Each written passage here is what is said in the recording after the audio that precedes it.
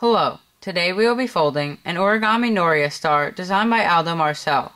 This is one of my favorite modular models and it's not very difficult to fold. This model requires 4 square sheets of paper. Each unit is folded from half a square, so before you get started you'll need to cut each of your 4 squares in half. And once you're done with that, you'll be left with 8 equally sized rectangles, and then you can start folding your first unit.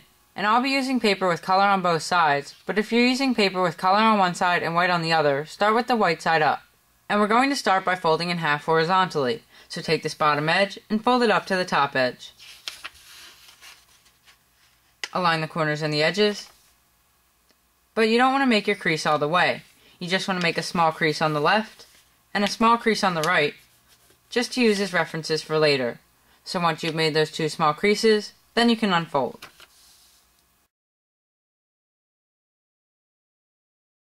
Now we're going to fold the top and bottom edges into a line with these 2 horizontal reference creases we just made. So let's start with this bottom edge, and we're just going to fold it up like this. Align it with both of those reference creases. Then once it's aligned, you can make your crease.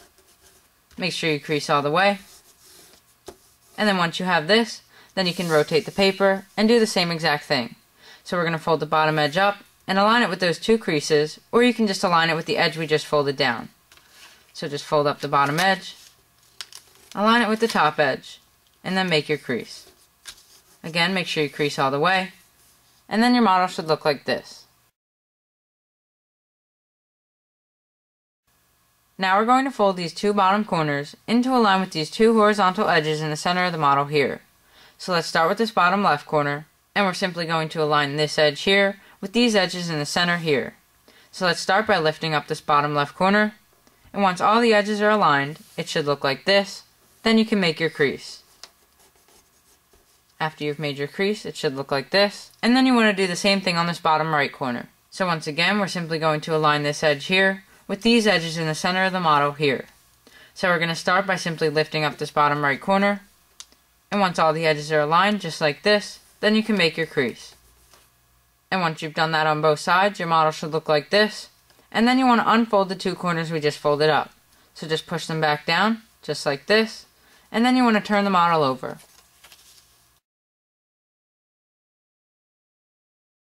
Now we're going to fold the right edge over until this point here, where the bottom edge and this crease intersect, is directly over top of this bottom left corner here.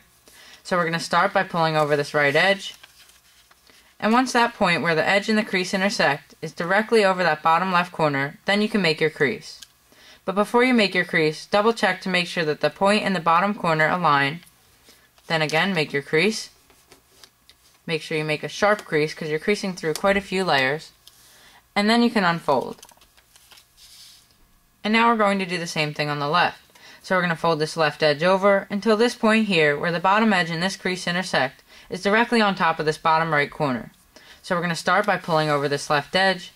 And as soon as that point is directly on top of that bottom right corner, then you can make your crease. Make sure you double check before you're making your crease. Then crease sharply. And then you can unfold.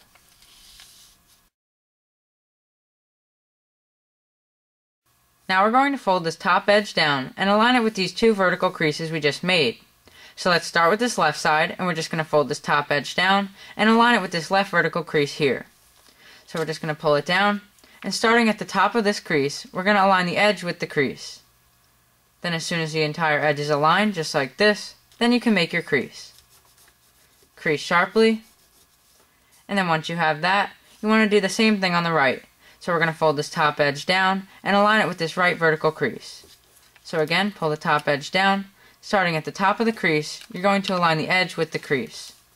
Then as soon as the entire edge is aligned, just like this, then you can make your crease. And once you've done that on both sides, your model should look like this. And then you want to turn the model over. Now we're going to do something similar to what we did before. We're going to fold these 2 edges in and align them with these 2 vertical creases we used before.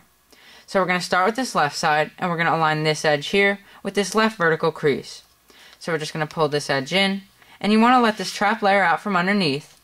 Then again, starting at the top of this crease, you're going to align the edge with the crease. Then work your way down until the entire edge is aligned, just like this. Then you can make your crease. It's a little bit easier to lift up this layer and crease underneath, but you can do it either way. So once you've made your crease, it should look like this. Then you want to do the same thing on the right. So we're going to fold this right edge in and align it with this right vertical crease. So again, just pull it in like this, let that trap layer out from underneath. Then starting at the top of the crease, you're just going to align the edge with the crease. Then again, work your way down until the entire edge is aligned like this. Then you can open this up and make your crease underneath. Make your crease sharp. And once you have this, then you can turn the model over.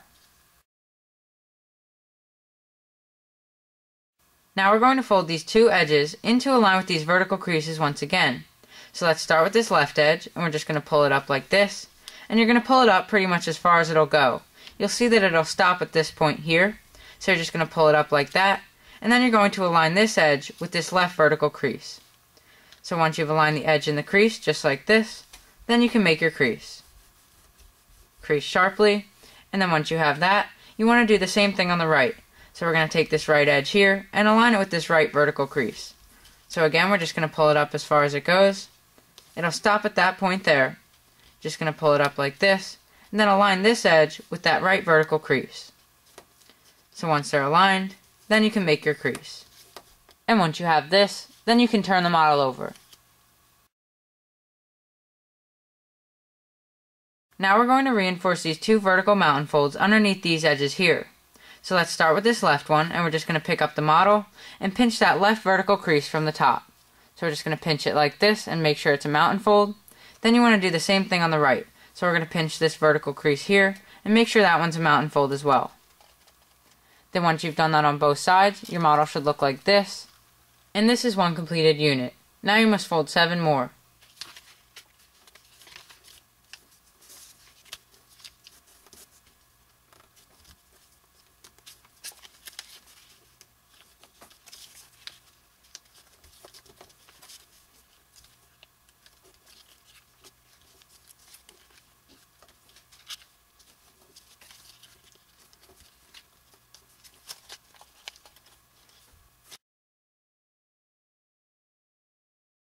Once you've completed all 8 units, then you're going to need 2 to start the assembly.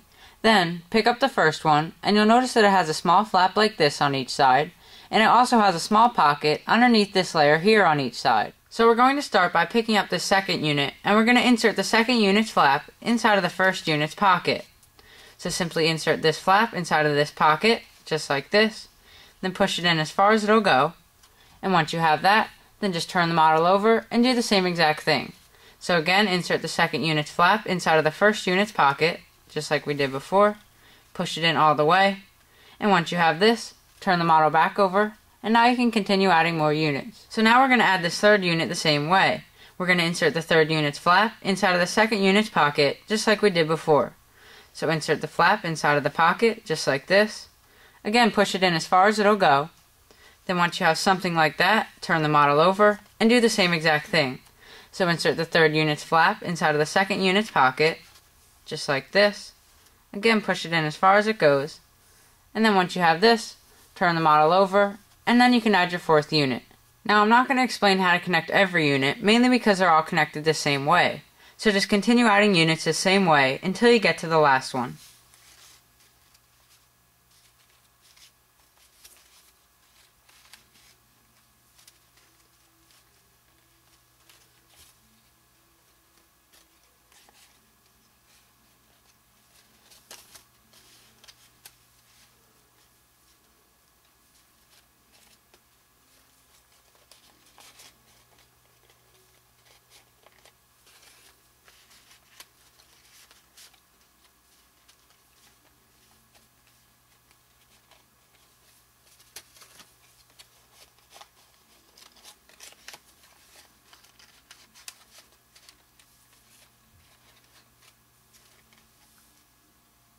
Before you add your last unit, make sure that you pull the first unit's flaps out on top of the other units.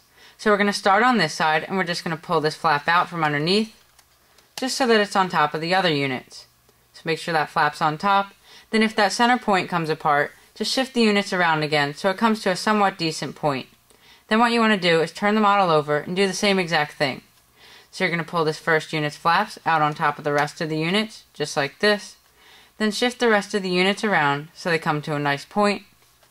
And once you have something like this, you can turn the model right back over, and then you can add your last unit. And we're going to do that by inserting the last unit's flap inside of the 7th unit's pocket. So we're just going to move some layers around so that we can see that pocket. Now we're going to insert the last unit's flap inside of it. So just push it in as far as it'll go, then turn the model over and do the same exact thing. So you're going to insert the last unit's flap inside of the 7th unit's pocket, just like we did on the other side. So once it's in like this, then you'll notice that the central point in the star is not coming together like it did before. So in order to fix that, we again have to take this first unit's flaps out on top of the other units. So we're just going to pull it out from underneath, just like we did before. Make sure that flap is out on top of the other units, and now you'll see that you can kind of bring more of the units together. But we just have to do that one more time, so flip the model over, and again pull the first unit's flaps out on top of the other units. So pull it out like this, and now I can bring most of the units together. Then what we want to do to finish off the model is to insert the first unit's flaps inside of the last unit's pockets.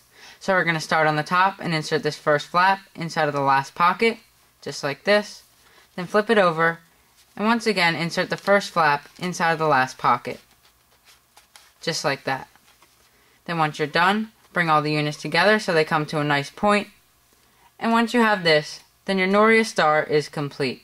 I hope you've enjoyed this video tutorial on how to fold an Origami Noria Star designed by Aldo Marcell. Please comment, rate, subscribe, and thank you for watching.